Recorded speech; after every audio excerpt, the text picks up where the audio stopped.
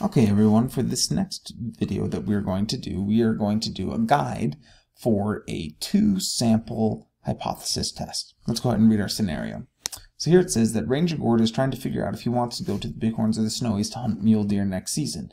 He suspects that the proportion of hunters who see a 4-point buck or better is lower in the Bighorns than in the Snowies. If he can find significant results at the alpha level of 0.05, he will go to the range where more 4-point bucks were seen. Otherwise, he will go to the Bighorns as they are closer to his home. Ranger Gord somehow convinced Game & Fish to give him a list of hunters from the previous season. From this, he randomly selected hunters. Okay everyone, for our next guide, we are going to do a two-sample hypothesis test. Let's go ahead and read our scenario to figure out what we should be doing. So here we go. Ranger Gord is trying to figure out if he wants to go to the Bighorns or the Snowies to hunt mule deer next season. He suspects that the proportion of hunters who see a 4-point buck or better is lower in the Bighorns than in the Snowies. If he can find significant results at the alpha level of 0.05, he will go to the range where more 4-point bucks were seen. Otherwise, he will go to the Bighorns as they are closer to home. Ranger Gord somehow convinced Game & Fish to give him a list of hunters from the previous season. From this, he randomly selected hunters who were either in the Snowies or the Bighorns and asked them if during their hunt they saw a 4-point buck or better. The data that he collected is provided below.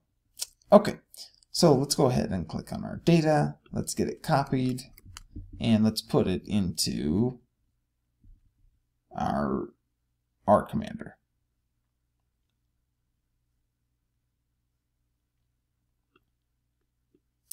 Okay, so now let's go and ask our questions. So preliminary questions, what type of data are we dealing with? So let's just go ahead and open up our data. And we see that we've got categorical for our groups and categorical for our data of interest, or the true proportion who saw a 4-point buck or better. Okay, so because of that, we know that we are dealing with what we're actually interested in is the categorical data.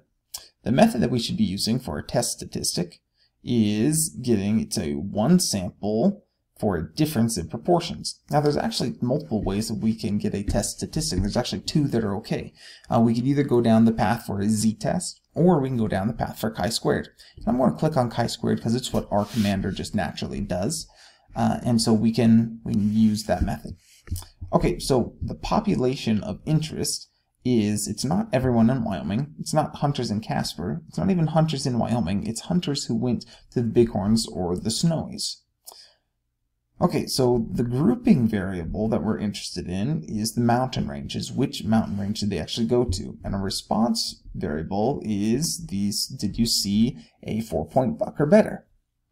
So the parameter that we're comparing between the two is the true proportion who saw a 4-point buck. Okay, and now is our sample size sufficiently large to do our analysis? Okay, so there's a couple ways that we can go through and look at this.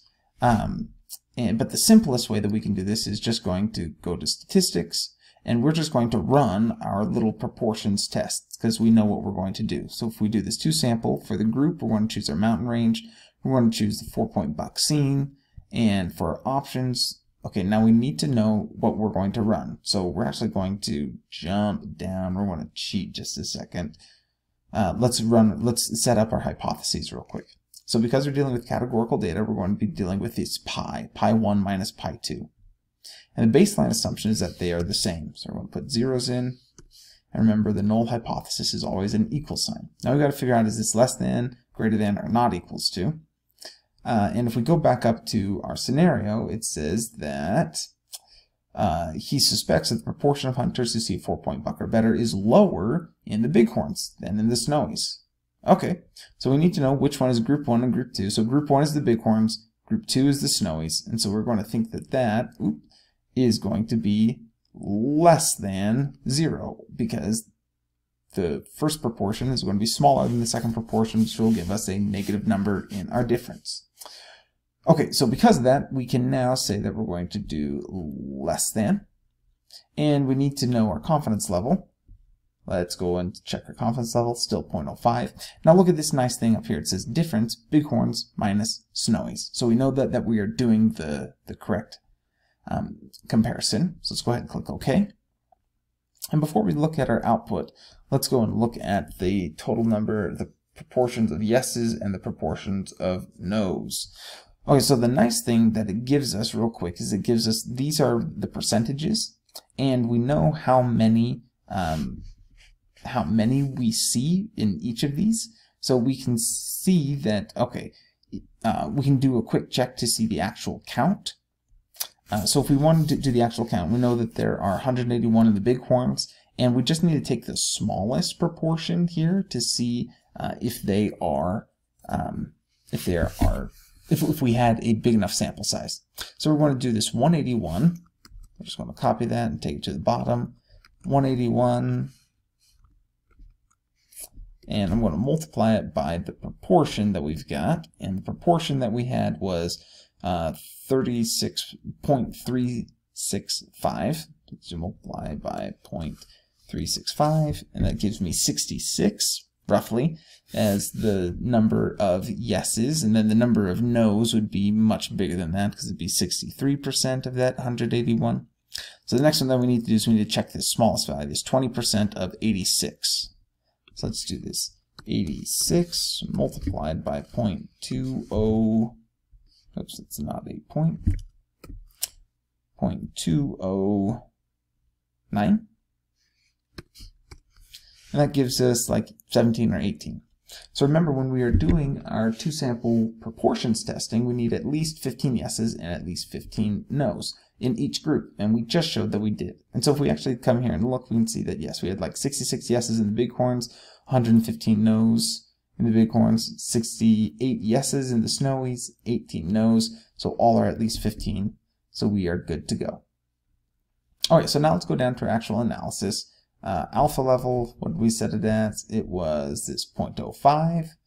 Let's go set our alpha level at 0.05. And we need to look at our sample statistics. All right, so our sample statistics that we could grab like X bar, but we actually want P1 because that's going to be our first proportion and our second proportion. And if we look at the output from our hypothesis testing, nice thing is that it actually gives it to us, which is super handy. We can grab, this is our sample estimate for our first proportion. This is our sample estimate for our second proportion. Now, one thing that we want to check and make sure is that we are actually testing the yeses and not testing the no's. All right, so how do we check that? Well, if we go up here and we look at our percentage table, it is whatever is the first thing is going to be what we are actually testing. So we are testing the yeses. Had the no's been in front, we would be testing the no's, but we are testing, in fact, the yes proportions. And that should match up because our proportion here is 0.365 if we round, and it said that the proportion of yeses was 0.3, or it was 36.5. So we know that we're doing the correct proportions. Okay, our test statistic. Once again, there's a couple ways that we can do it. I'm going to use chi-squared because it's what R Commander just naturally provides us. So we've got this chi-squared of our 4232. Now, one thing that we actually probably are going to have a problem with is we probably don't have enough decimal places for us to actually pick it up, because typically we respond with our decimals to 4 decimal places. So what we can do is we can do our options digits, and I'm just going to say equals 12. That's probably way too many, but I'm going to hit enter, and I'm going to go ahead and just run this test again. I'm not going to change anything. I'm just going to go ahead and click OK, and now look how many more decimal places that I get. And that was just from this simple option digits equals 12. Okay, so I'm going to highlight my chi-squared value, and I'm going to dump that in, and I'm going to get my p-value. And if you notice, my p-value is really, really small, so I'm just going to say that this is 0.0000, just to 4 decimal places, because this is scientific notation, E-11. We've got like 10 zeros before we even hit a value, so we're really, really small. So our p-value is going to be less than alpha. And for a confidence interval, oops, let's see if I can open this up a little bit. Okay, my confidence interval, it even gives it to us here as well. So when we're dealing with proportions, remember, we can only be they're between 0 and 1. And so since we're doing a one-tailed confidence interval, it actually even gives us the correct guy. So we're going to paste that guy in there, and we're going to paste this guy in here. Okay, and so we are going to reject the null hypothesis.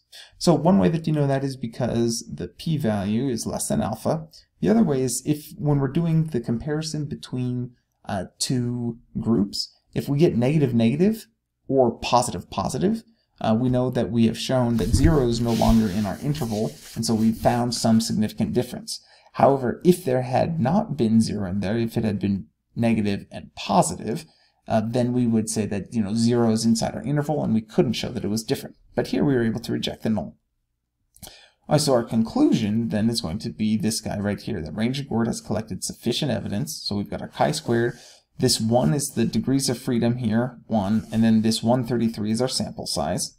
And I think it gives us our 133 somewhere. Let's see. I'll have to check where this 133 is coming from. Anyhow,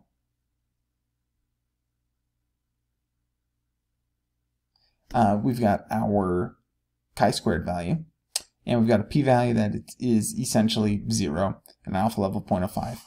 And so we're going to reject the claim that the true proportion who saw a 4-point buck if bighorns is equivalent to that of the snowies, and instead conclude that the true proportion who saw a 4-point buck of the bighorns is significantly less than the snowies. So Ranger Gord is 95% confident that the true proportion who saw a 4-point buck of the bighorns is somewhere between we'll say 0.3329 to 1 less than that of the snowies. So based on the evidence, he decides to go to the snowies. And then we can just go ahead and submit. And we're actually able to, to grab all of these. Let's see, show an answer. So it looks like that I've got a slight error in here. I will go back and fix that and get that. So it looks like I've got a couple of small things. Oh, and I didn't select an answer on this guy. Should be pi. There we go. Looks like I've got a couple of small errors in here that I will fix up, and I'll post a new video when I get those done. But the general scenario is done correctly. So anyhow, I will go through and make sure that I get those fixed. But this should be able to get you through getting through your guide later today. So anyways, have a good one. Hope that helps you out.